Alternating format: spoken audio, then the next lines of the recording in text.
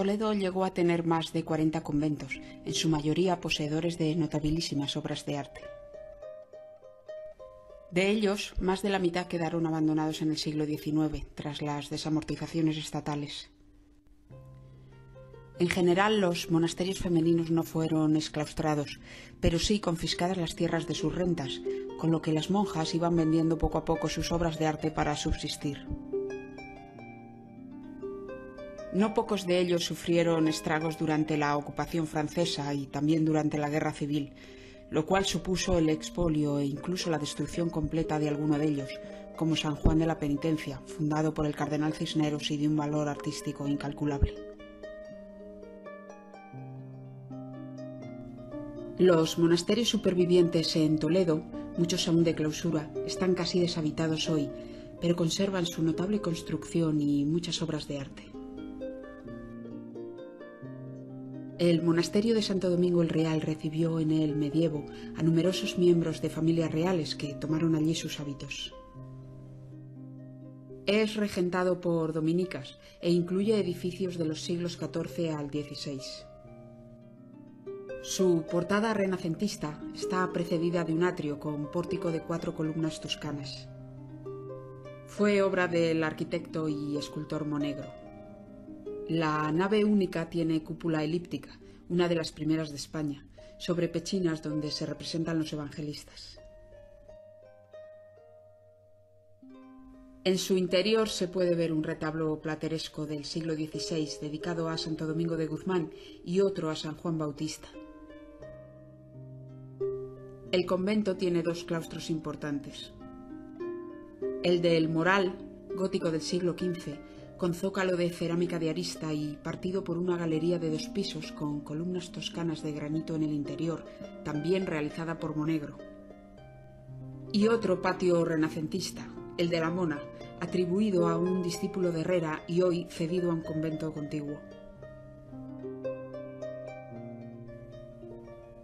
Santo Domingo el Real tuvo valiosísimas obras de arte, hoy desaparecidas o vendidas. En el archivo del convento hay correspondencia de los reyes de Castilla Enrique III, Catalina de Lancaster y Juan II, y bajo sus piedras se encuentran enterrados los infantes hijos de Pedro I. La silenciosa plaza exterior, compartida con una fachada de Santa Clara, está plena de encanto y se continúa con el cobertizo más largo de Toledo.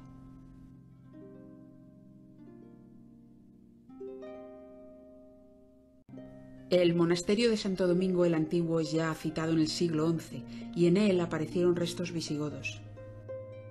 El edificio que vemos hoy fue construido en el siglo XVI con proyecto de Vergara el Mozo y de Juan de Herrera.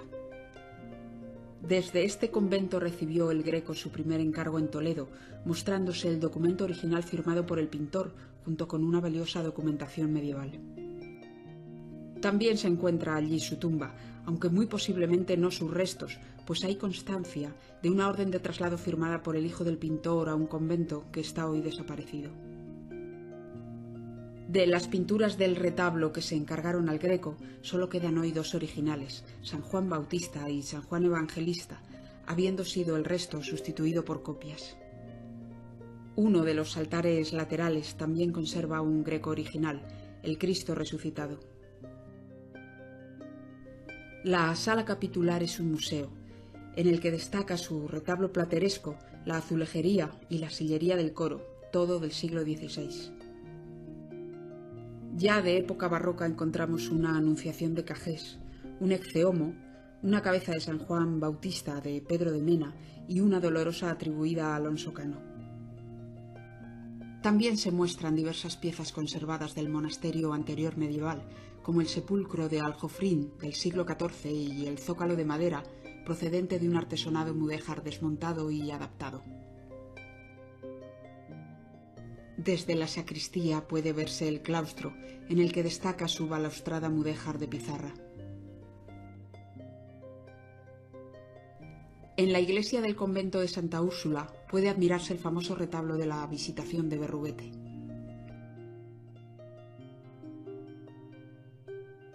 El monasterio de San Pedro Mártir fue construido en el siglo XVI para los dominicos, en sustitución del anterior situado extramuros y del que aún podemos ver las ruinas.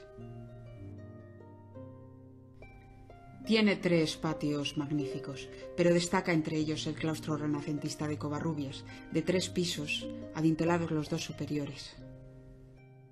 El claustro del silencio, aislado del turismo y del bullicio estudiantil, representa un prodigio de armonía, belleza y silencio en el mismo centro de la ciudad. Todo el convento se dedica hoy a actividad universitaria. La portada de la iglesia se organiza como un retablo y en ella intervinieron Vergara el Mozo y Monegro. En su interior se encuentran los famosos sepulcros de la Malograda del siglo XIV y de Garcilaso de la Vega y su padre. Garcilaso, el gran poeta toledano y además soldado de Carlos V. Uno de sus famosos sonetos reinterpreta el mito de Apolo y Dafne en la obra de Bernini. Dafne, hija del río, se transforma en un laurel como forma de rechazo al amor de Apolo. Y es que el amor no correspondido es una tragedia sin culpable, donde bien puede suceder que las lágrimas produzcan el efecto que Garcilaso les otorga. Dice, a Dafne ya los brazos le crecían, y en luengos ramos vueltos se mostraban. En verdes hojas vi que se tornaban los cabellos que el oro escurecían. De áspera corteza se cubrían los tiernos miembros que aún bullendo estaban. Los blancos pies en la tierra se hincaban y en torcidas raíces se volvían. Aquel que fue la causa de tal daño, Apolo, a fuerza de llorar, crecer hacía este árbol que con lágrimas regaba. Oh miserable estado, oh mal tamaño, que con llorarla crezca cada día la causa y la razón por que lloraba.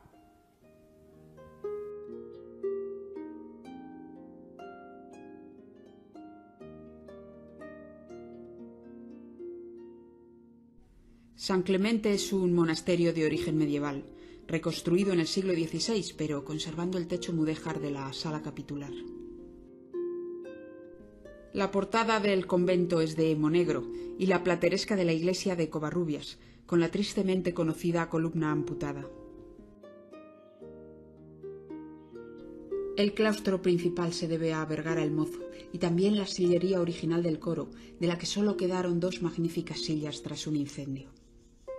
En el interior se puede admirar un retablo del siglo XVI de Sánchez Cotán y otro de alabastro con motivo de la Última Cena. En el subsuelo, a 4 metros de profundidad, hay un aljibe romano.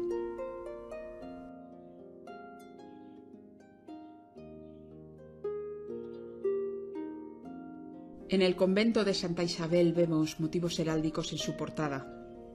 En su iglesia se encuentra la capilla de los Meneses, del siglo XVI, de Vergara el Mozo y Monegro. En el claustro de los Naranjos queda un arco de un claustro anterior, del siglo XIV, al que llaman Arco de los Pajaritos. El refectorio está decorado con frescos del siglo XVI. Alguna obra de arte expoliada en el 36 de este convento, como la cabeza de un Cristo románico del siglo XIII, puede verse hoy en un museo de Barcelona. Al monasterio de la Concepción Francisca se accede por la puerta de Alcántara, sobresaliendo los ábsides de su iglesia. Una de sus capillas tiene una sorprendente bóveda mudéjar del siglo XV con azulejos incrustados. El convento de Santa Fe procede de una capilla del siglo XI levantada por los francos que acompañaron a Alfonso VI. Lo hicieron sobre una previa con una bóveda estilo califal, cuyas nervaduras no se juntan en el centro.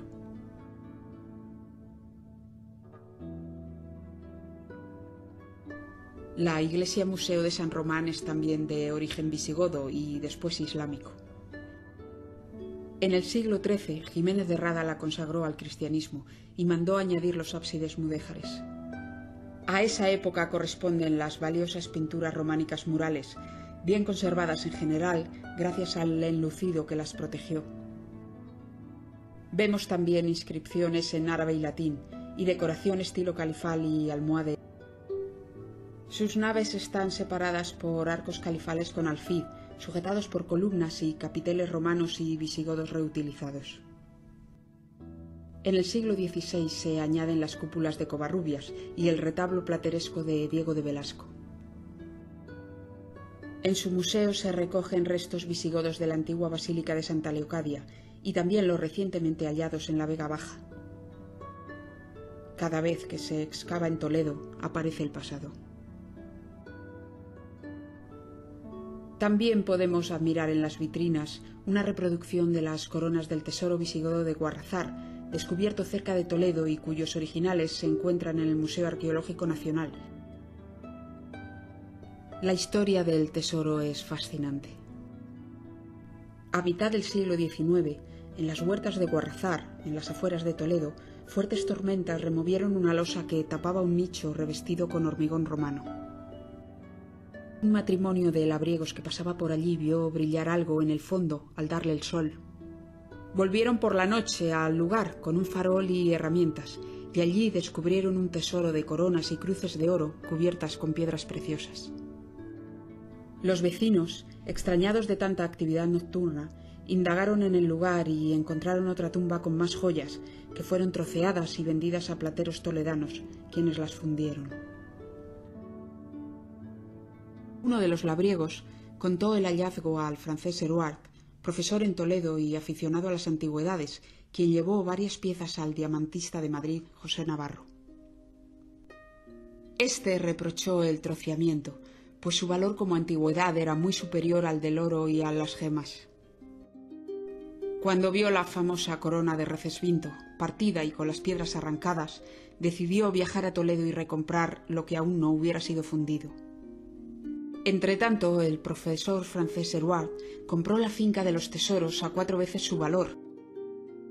El diamantista Navarro llevó todo lo que había conseguido al Museo del Louvre, en París, y su responsable lo compró en nombre del gobierno francés.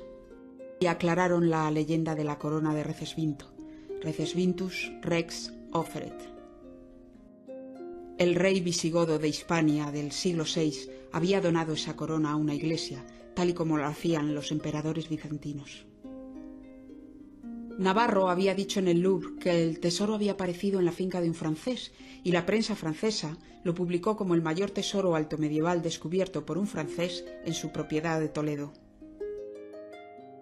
Comienza la reclamación del gobierno español, en la que intervino el historiador Amador de los Ríos, quien argumenta y prueba que el tesoro había sido sacado del país de mala fe y que los verdaderos propietarios eran los templos cristiano altomedievales de Toledo, capital del reino visigodo, donde se colgaban coronas y cruces donadas por los reyes. Fueron las circunstancias calamitosas de la invasión islámica de la península ibérica las que forzaron su enterramiento, en la esperanza de recuperarlos después, cosa que no sucedió. Destruidas por el tiempo las iglesias depositarias, el tesoro pertenecía a la corona española, sucesora de los reyes que las donaron. Pero el gobierno francés denegó la devolución de la parte del tesoro de Guarrazar que estaba en su poder. Otras piezas importantes del tesoro, aún no fundidas, que quedaron en España, fueron entregadas al Estado, pues la enorme publicidad causó temor a venderlas. Fueron guardadas en el Palacio Real de Madrid, incluyendo la corona del rey Suintila. Pero del palacio fueron robadas en 1921 y jamás volvieron a aparecer.